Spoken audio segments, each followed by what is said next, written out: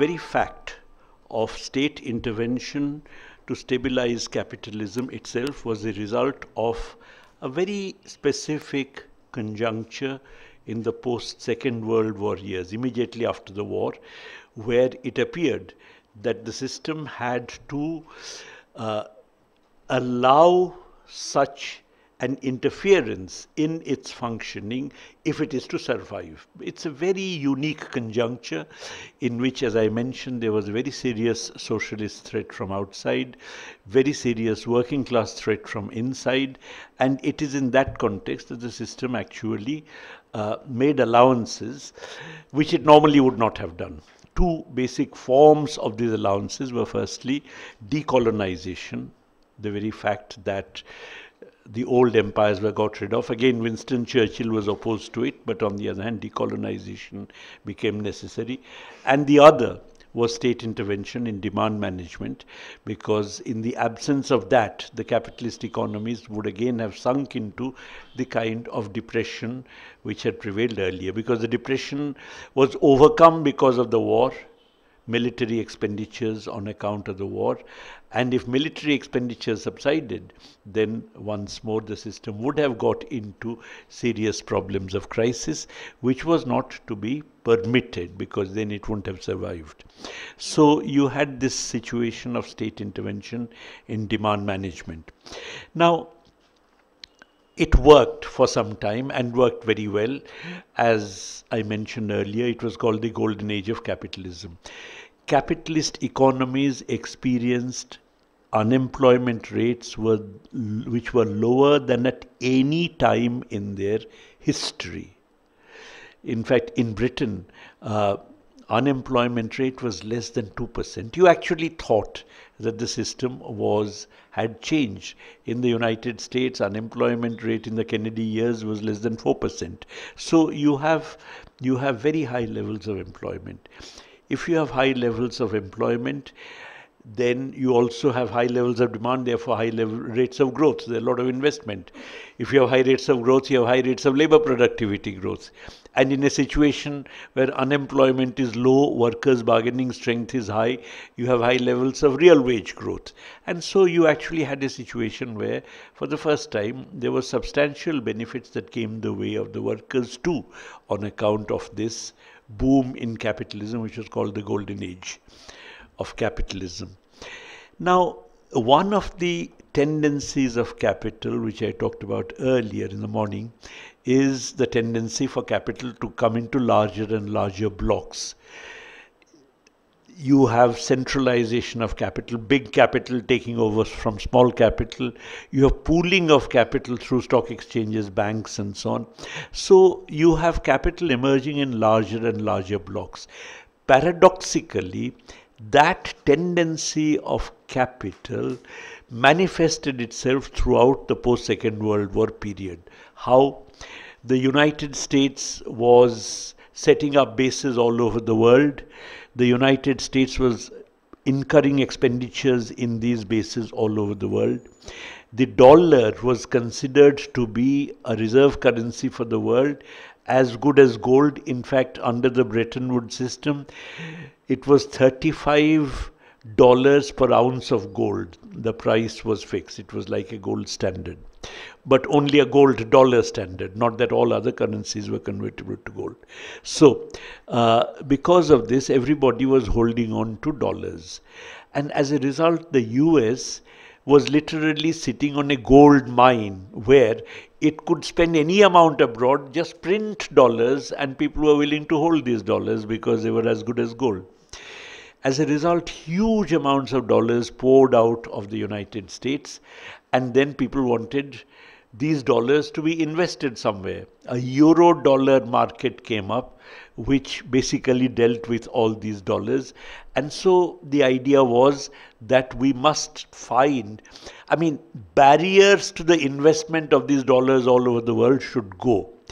Under the old Bretton Woods system, you actually had controls on capital flows. Capital was not free to move around between countries, particularly finance. So there was a pressure that we should now be allowed to have financial flows across countries.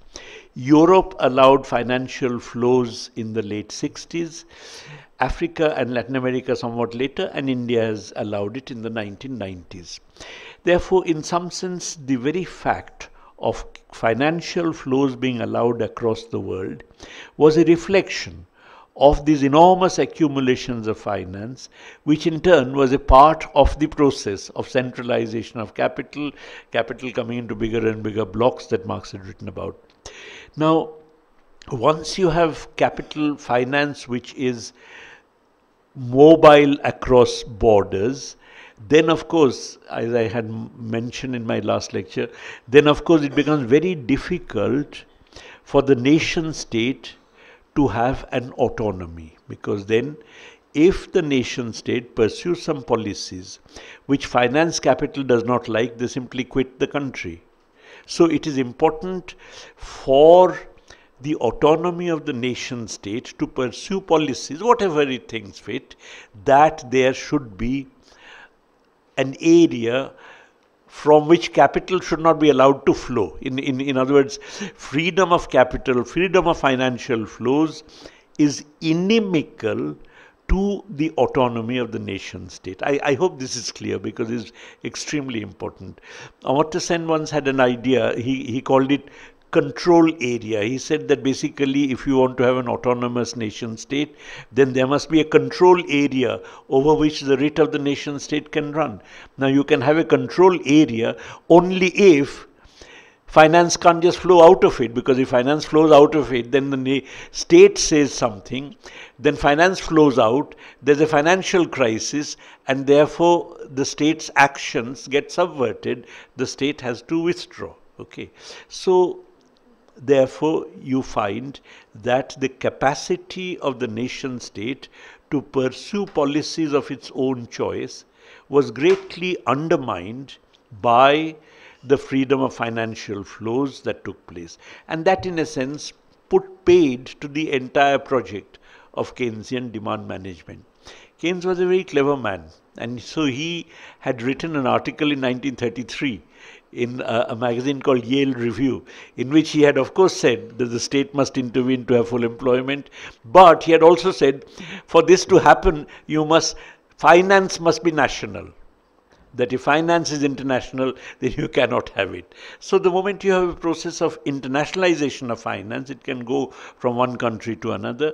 In that case, obviously, the state then becomes a prisoner to the whims and caprices of finance capital. And this is exactly what happened in the period after that. One of the implications of this is that the state must not run a fiscal deficit, or these days must not run a fiscal deficit more than 3%. In the Eurozone, 3% is the limit. In India, 3% is the limit. Nobody quite knows why 3%, but 3% is the limit. Under the gold standard, it was 0. You're supposed to have sound finance balancing budgets, but now up to 3% is allowed, but not beyond that. Now you may ask the question, why is it that finance capital has always been hostile to states running fiscal deficits? I think that's one of the deepest questions in economics to which really there is no answer. One can perhaps find an answer of the following kind, but this has always been the case. Even in 1929, in Britain, there was a suggestion by Lloyd George, because already depression had started in Britain, that why don't we have a fiscal deficit for providing, for employment projects on which people, the unemployed, can be put to employment, and we pay them by printing money, which is a fiscal deficit. And to that there was massive opposition from the financial interests in Britain around the city of London. Finance capital is always opposed to state activism except in its own interests. In other words, they don't mind the state acting in order to provide subsidies to financiers, in order to provide all kinds of concessions, but they are certainly opposed to state activism for enlarging the level of activity and particularly for running a fiscal deficit. Why are they so opposed? I mean, I think it's a very difficult question. To my mind, there is no satisfactory answer. The only answer which I can possibly give is the following, that that you ask yourself the question, why are the Indian capitalists so opposed to the public sector? Just ask yourself the question, why are they so opposed to the public sector? The public sector in India never said that we are going to take over private enterprises. So the fact that the public sector is there does not even mean that the public sector is going to encroach upon the domain of the private sector. So why are they opposed to the public sector? The existence of a public sector undermines the social legitimacy of capitalism. That you actually say that if the government can run enterprises, you don't need capitalists. So in some sense, the legitimacy of capitalism gets undermined to the extent that you actually have public sector running enterprises. So it becomes important for them to always argue and show that the public sector cannot run enterprises. It becomes an absolute necessity. Now, if that is the case, similarly, state intervention in demand management being essential for ensuring a high level of employment in capitalism, accepting that proposition is an implicit acceptance of the imperfectness of capitalism. Because it amounts to saying the system is not good enough, you need the state to run it. You need the state to intervene to make it run. And if this is a general attitude, if this is the true, if state intervention is seen as undermining the legitimacy of capitalism, social legitimacy of capitalism, you can imagine how much stronger this argument would be as far as finance is concerned, because finance consists of, as Keynes himself had said, of functionless investors. At least a corporate company, a corporate house runs some enterprises. But financiers don't run anything. They're simply shifting money around from here and there, making enormous amounts of capital gains. Now, the point is that if it undermines the social legitimacy of capitalism, it certainly would undermine the social legitimacy of the functionless investor, which what financiers are, because financiers really have no function whatsoever. They don't run businesses. They don't make any decisions about where to invest. They simply shift their money around from one thing to another in order to make speculative gains. So the whole business of finance's opposition to state intervention is, as I said, it's a visceral opposition. It's a kind of basic opposition which arises, in my view, because of an instinctive feeling that if you had substantial state sector, substantial state enterprises, even in a capitalist economy, in that case their own position would be jeopardized. Now, this is something which has been there all through. As I said, even in 1929, finance opposed this. Now, this opposition, however, is something which, in a situation where finance is national, state is a nation state, the nation state can override the opposition of finance. But if finance is international and the state is a nation state, then the state cannot override this opposition, and consequently the state becomes completely a prisoner to the whims of globalized international finance. As a result, a very peculiar thing happened. You see that during the entire period of the so-called golden age of capitalism, you did not have a single financial crisis. Why? Because there was very strict regulations on finance. On the other hand, you had high levels of employment. But once the state begins to withdraw from this role of ensuring a high level of demand, then how do you make sure that the level of demand remains high? Originally, one obvious way that this is done is by stimulating bubbles. That if you have bubbles, if you have speculative bubbles, then speculative bubbles increase the level of activity in the economy. Why do they do that? What is a speculative bubble?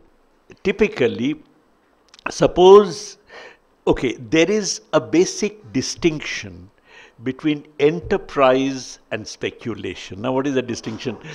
If I invest. Suppose I buy Tata shares, or I kind of buy some shares, or I kind of set up an enterprise and hold shares in it. I do so because I'm interested in the enterprise. If I hold shares for keeps, in other words, I hold it as a part of my idea of setting up a productive unit and so on, then that is enterprise. We all know that. Speculation is when I have no interest whatsoever in the particular enterprise whose shares I'm holding. I simply move from one thing to another. I keep shifting, and that is speculation. When holding a claim on a particular unit, business unit, is not for keeps, it is only for a day, half a day, kind of, one morning or 2 days or whatever. There the idea is that you have only a fleeting interest. You don't even know what the enterprise is. You don't care what it is going to do. All you care about is whether the share price is going to rise by the afternoon or not rise by the afternoon. If it rises by the afternoon, I buy it now and then I sell it in the afternoon. So in a world like this, all financial markets, one of the basic problems about all markets is that the market can never distinguish between speculation and enterprise. And of course, in financial markets, speculation is always very important because financial assets have very low carrying cost. If I speculate in wheat, I buy wheat in the morning, sell it, at least for a day I have to store the wheat, or for a month I have to store the wheat, I have to have some go down, rats are going to get at the wheat and so on. So that is what economists call carrying cost, the substantial carrying costs in all kinds of other assets. In financial assets there are no carrying costs. As a result, they are assets which are very prone to speculation. I can simply make a telephone call, in which case I have bought, and I can make another telephone call, in which case I have sold. So the point is that there is no question of any carrying cost. So financial assets are very prone to speculation. Therefore, financial asset markets are dominated invariably by speculators, because there are some, of course, who are interested in the enterprise, but there's an enormous amount of noise with speculators coming in and buying and selling and so on. The fact that this happens also implies that suppose for some reason the price of a share or the stock market as a whole is booming. We don't care whether the boom is justified or not justified. We don't even care whether the boom is going to collapse or not. We only care about whether it's going to collapse by the afternoon or not. Okay, I may know inevitably it's going to collapse at some point, but the only thing I'm interested in is it going to collapse before I sell, or is it going to collapse after? If I can be confident that, let's say, in the 2 hours is going to rise further, then I buy it. Then I buy the share, it rises, I sell. As a result, you can have very substantial increases which take place in the stock market prices, as we know from India, even when we know that the so-called fundamentals, in other words, the company whose shares are rising may itself not be doing very well, but its shares can rise and rise and rise because of the activities of the speculators. Now, when that happens, then you have a very peculiar thing, namely that, suppose I hold some shares and their prices have shot up, okay? If the prices have shot up, then 2 or 3 things happen. The first thing that happens is that my wealth has increased. Maybe it will collapse tomorrow, as indeed has happened, but for the time being, my wealth has increased greatly. If my wealth has increased greatly, I feel wealthy, I go and consume more. Okay, I go and buy more goods, I buy a house, I buy a yacht, I buy a villa, whatever. So there is a wealth effect because of which demand for real goods and services also goes up. Okay, so you have speculative demand, which is completely spurious jacking up of prices of all kinds of financial assets, but that in turn actually gives rise to an increase in the real demand for goods and services because of this wealth effect. Likewise, if financial assets for some reason their prices have increased, the stock market is booming, in that case also the cost of borrowing tends to go down. If you can float shares and so on, you can get finance quite easily. So that tends to encourage a certain amount of investment as well. As a result, these speculative booms give rise to what Keynes again had called euphoric expectations. There's a euphoria about expectations, and euphoric expectations then mean that actually there is an increase in the demand for goods and services, which means that there is increase in employment. In the absence of government intervention through fiscal means, this is one way in which actually employment does get stimulated under capitalism through the generation of euphoric expectations and speculative booms. In the 1990s, there was similar, and these euphoric expectations are basically what we call bubbles, because they are going to collapse, because they have nothing to do with the basic fundamentals. Their prices are high because everybody expects the prices to rise, and therefore they keep buying, and therefore it keeps rising, and so on. I mean, everybody keeps expecting it to rise, therefore it rises. Now, in the 1990s, you had in the United States, the leading economy in the world, and what happens in the US affects the world economy as a whole, a bubble which arose, which was called the dot-com bubble. The dot-com bubble basically gave rise to an increase in the prices of all these kind of, units, which in turn gave rise to a very significant amount of employment and so on. When the dot-com bubble was collapsing, Alan Greenspan, who was then the chairman of the Federal Reserve, wanted to stimulate another bubble. And so what he did is that he actually brought down interest rates, promoted, gave out easy credit, which brought about another bubble, which was the housing bubble. And when the housing bubble collapses, of course, there is now not enough of, interest rates have again been brought down. They're virtually zero in the United States. Long-term interest rates in the United States are 0.11%, which is virtually zero. So even though the interest rates have come down, immediately there is no bubble. After all, you can't hold a gun to somebody's head and say, have euphoric expectations. As a result, capitalist economies are now sunk in a very deep crisis with no immediate prospect of getting out of it, because government intervention is out. Governments could intervene. Of course, now with globalized capital, one government would not intervene. The US alone would not intervene. But you may have, let's say, 10 governments getting together and having a coordinated fiscal stimulus. And therefore, governments could intervene and bring the world economy out of the crisis. But that's not allowed, because, as I said, finance capital is completely opposed to state activism of that kind. So that route is out. The only route that is available is, of course, through the stimulation of another bubble, for which all kinds of efforts have been made. But on the other hand, no such bubble is arising in the United States. In China, there was a property bubble which now has collapsed. And even in India, the stock market bubble, which had been there earlier, is no longer really being sustained, at least at the same level. It hasn't collapsed to the same extent, but on the other hand, you are not having any euphoric expectations at this moment. So, world capitalism now is without that, either without the support of the state, or is not even, it may wait until a new bubble arises, but until a new bubble arises, there's nothing that can be done, and nobody can force a new bubble to arise. Why the current crisis is quite serious and is likely to persist in the forthcoming years is that precisely in the era of globalization, two things have happened.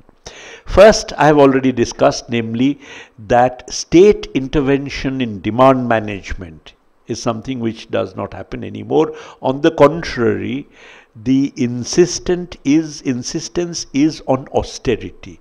Austerity means that fiscal deficit cannot be increased, and since tax rates on the capitalists can't be raised, basically the state can do nothing in order to get rid of the crisis. The other thing, however, is that globalization has done is that now you have a lot of global mobility of capital. Throughout the history of capitalism, you had a situation in which, you know, labor was never allowed to migrate freely, let's say from India to Britain, or from India to US, or from India to Australia and so on, or from China to all these places. There was always, and still is, there still is, and always historically has been, very strict limits on labor migration. But on the other hand, capital was allowed to come and set up enterprises. Nobody ever prevented, in the 19th century or in early 20th century, British industrialists from coming and setting up textile mills in India or jute textile mills in India. But for some reason they did not do that. Suppose they had done that because the wages here were much lower. If they had used the same processes of production as they were using, let us say, in Manchester or somewhere else, and set up enterprises in Bombay, then the entire industry would have moved from Manchester to Bombay, and consequently you would have a situation where, let's say, this dichotomy between a poor India and a rich England could to some extent have been reduced. Okay. The reason why you had this underdeveloped dichotomy at all was because capital, even though juridically free to move, did not actually move, while labor was not even juridically allowed to move and is still not allowed to move. You can't freely migrate to America or Britain or Australia or something. As a result, the world was segmented. There was one segment in which you had huge amounts of labor reserves. They had been created by the deindustrialization of the colonial period, very low wages, huge amounts of unemployment, underemployment, disguised unemployment, overcrowding of land, etc. And there was another region in which, of course, wages were much higher. Not only were they higher, they even rose along with labor productivity. What has happened in contemporary globalization is that labor is still not allowed to move. But on the other hand, capital is now much more willing to move from the United States, let us say, to set up enterprises in China, to set up enterprises in kind of Malaysia or Indonesia or Vietnam, or to set up or to outsource service sector activities to India, taking advantage of the lower wages here. As a result, even though labor is not mobile, capital in a sense is much more mobile from the advanced to the backward countries. But what that basically means is that the world is no longer segmented. It's no longer split up into two. And if it's not split up into two, then the low wages here, the huge amounts of unemployment, underemployment, disguised unemployment here also keep down the wages in the United States, in United Kingdom and so on, because of the fact that the wages there can't rise, because then capital would move to China, to India, to Vietnam, etc. So the third world labor reserves are now not only keeping down third world wages, they're also keeping down first world wages. Okay.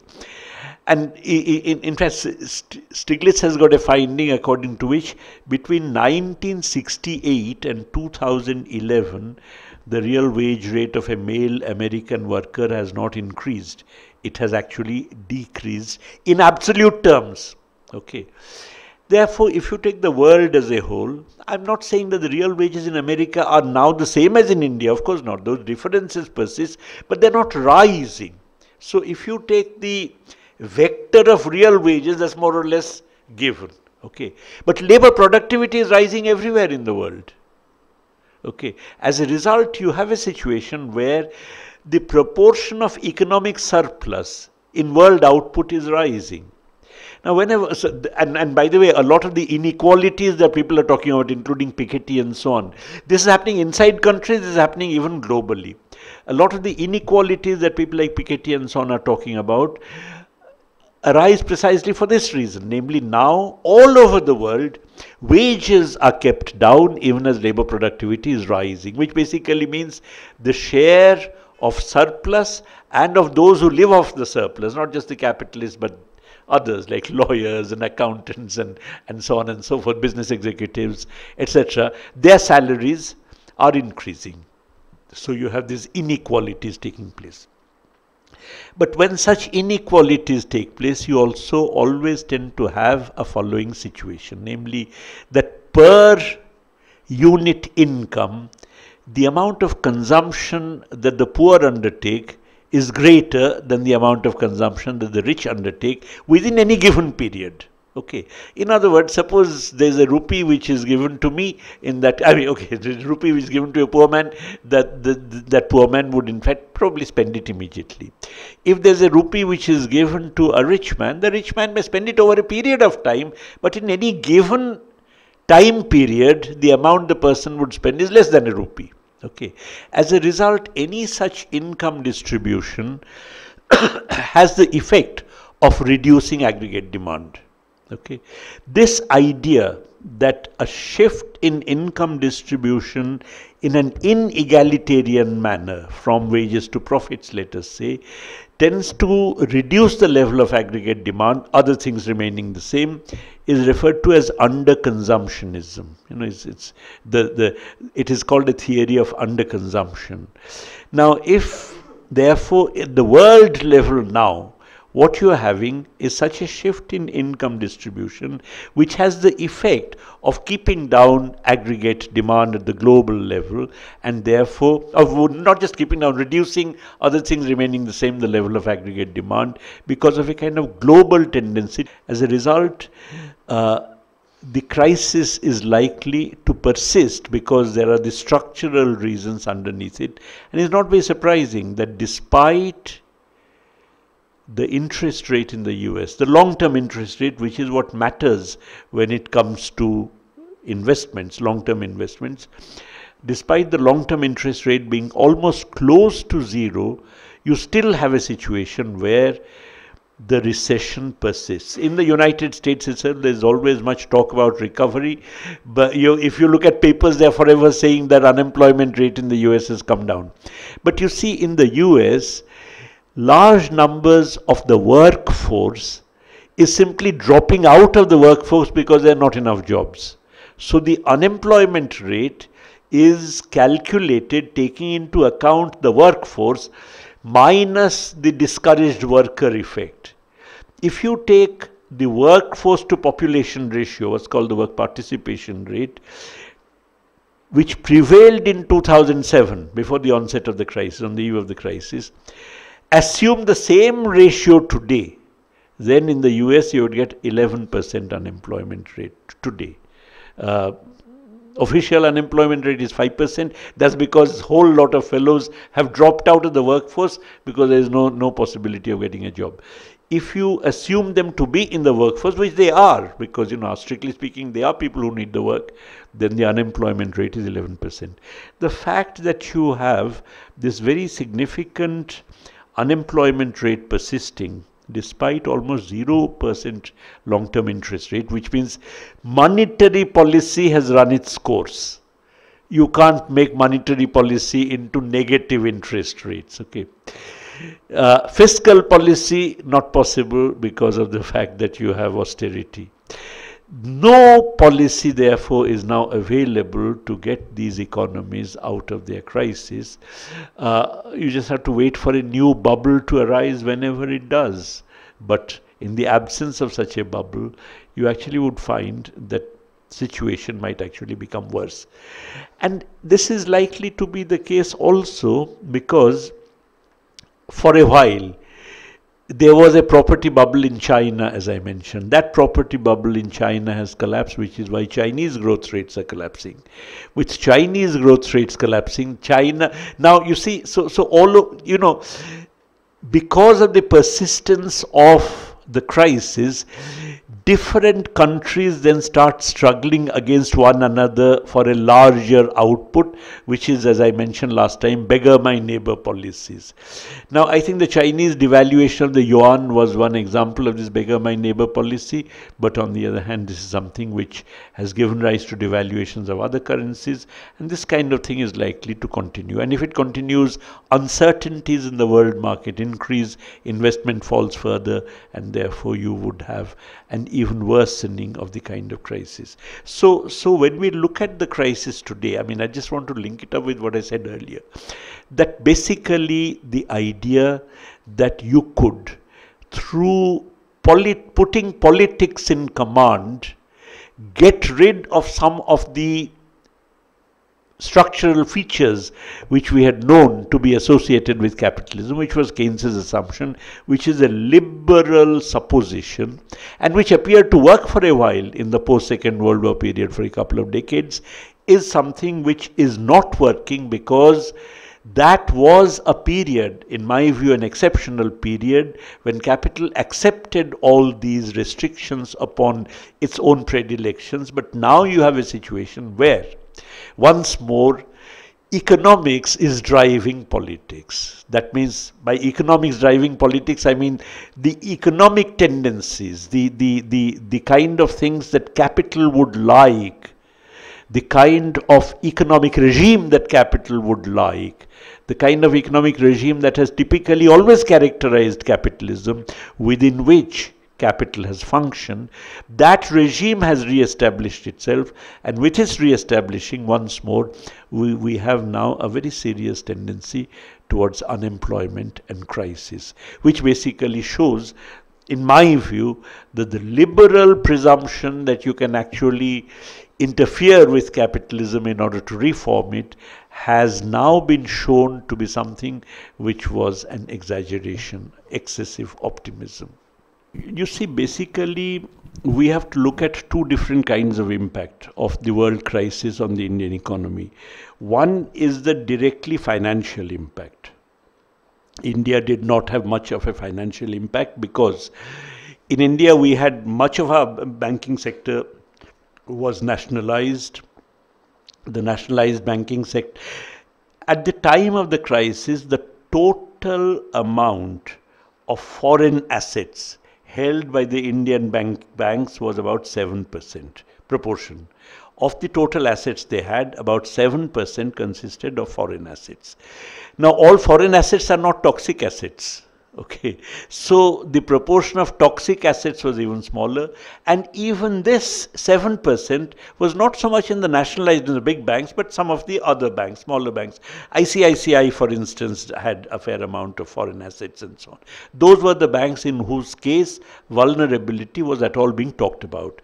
But the bulk of the Indian banking system, particularly the big nationalized banks, State Bank and so on, they hardly had any foreign assets. They didn't have much. As a result, it was, India could absorb that financial shock very easily. Okay.